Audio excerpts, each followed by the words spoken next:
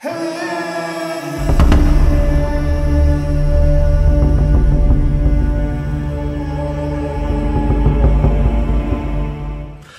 everybody, welcome back. It's Heisenberg. Today we are doing a gear review on the Nemo Riff 15 sleeping bag.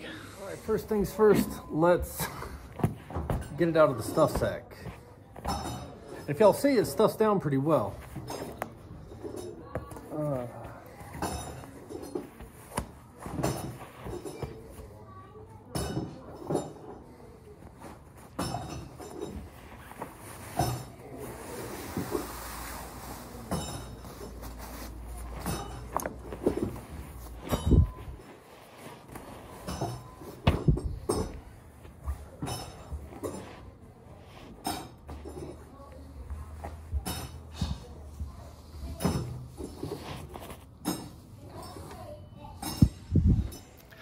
I actually made a mistake and got the 15 long because I thought, I'm 5'10". I thought maybe I'm pushing the limits on the regular size, but I should have got the regular. If you're 6 foot or above, the long's probably for you. But at 5'10", this is too much bag for me. Now let's take a look over this, and this is the primary reason right here that I am returning the bag, but we'll get to that.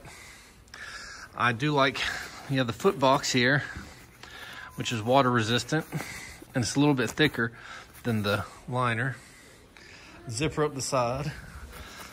You have a second zipper. You have the primary zipper, which is up here, and it's on the inside and the outside, so you can zip it up wherever you are. You see, you got the inside zipper and the outside zipper, and I use the inside zipper a lot.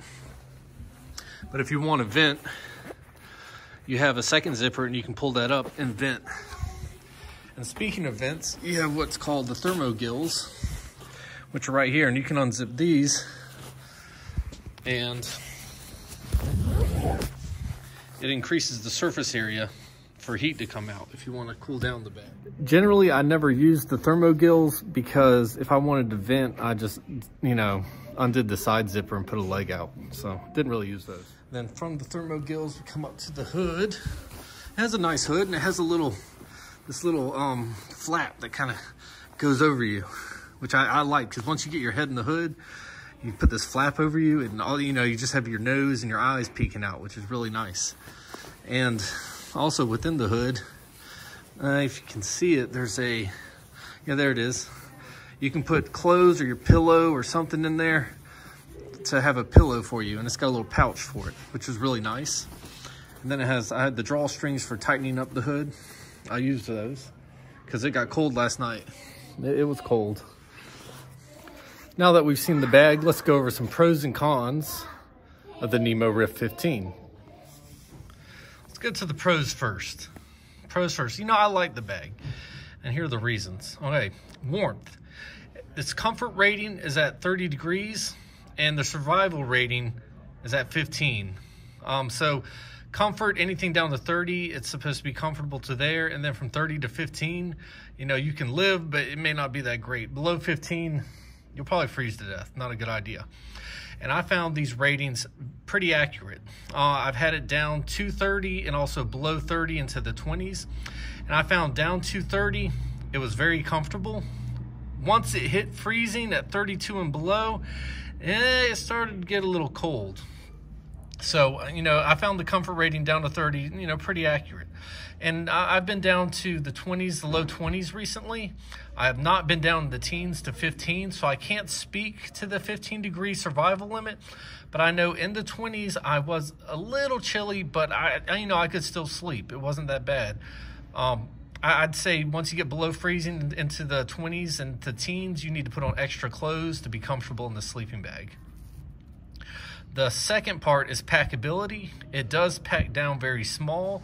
The down is, I believe, 800 fill power. Let me write that in. 800 FP. And so it does pack down very well. For such a large bag, it packs down well.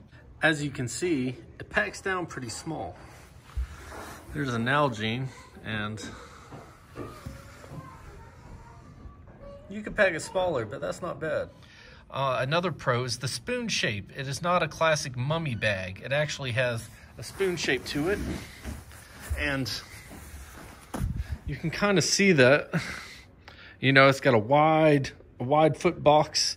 Then it kind of, you know, cuts into the middle and then spreads again at the top. The spoon shape allows for you to, well, they say it's for side sleepers. If you spin, you know, over on your side or on your stomach at night, you can do it easily in the spoon shape versus a mummy bag.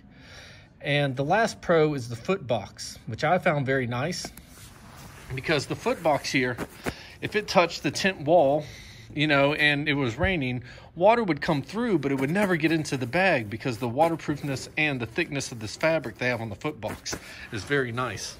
Now let's go over to the cons.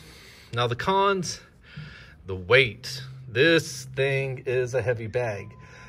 You know, it says 2 pounds 8 ounces for the long, but I found that when I weighed the sleeping bag in its stuff sack, the stuff sack that it came with, it weighed about 3 pounds total. So, you know, the sleeping bag may be less than 3 pounds, but in a stuff sack, it's at 3 pounds.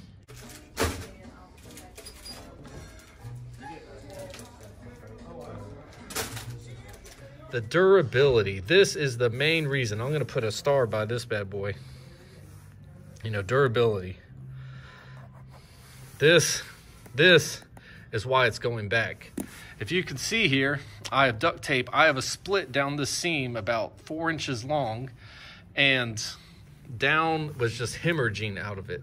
So, you know, I'm not going to keep a bag that's hemorrhaging down, because that's what keeps you warm. And also, since I've had the bag since the very beginning, down has been coming out of it, regardless of the, I mean, even before I had to tear down the seam, down, I would wake up and there would be down in my tent. And I couldn't find the source until I finally found a rip, and that's when it was over with. And then finally, the price. MSRP on one of these is about $400. I bought mine on sale through REI, and it was about $230. But if you are paying full retail at $400, this is a very expensive bag, you know, given that its durability is not that great. Very expensive. It's heavy, has poor durability, and at MSRP is very expensive. If you get it on sale and you don't mind, you know, patching up holes as they arise, which they will arise, if you can get it on sale, it's not a bad deal. But if you pay an MSRP for one of these, I would not buy that. In conclusion, I do not recommend this bag unless you get it on a steep discount. And even then, you have to understand it is not the most lightweight bag, and it is not the most durable bag. But if you can get it at a discount, then hey, you know, get it. But if you're looking for something that's going to last you and something that's going to be lightweight, I'd look for something else. That's my opinion.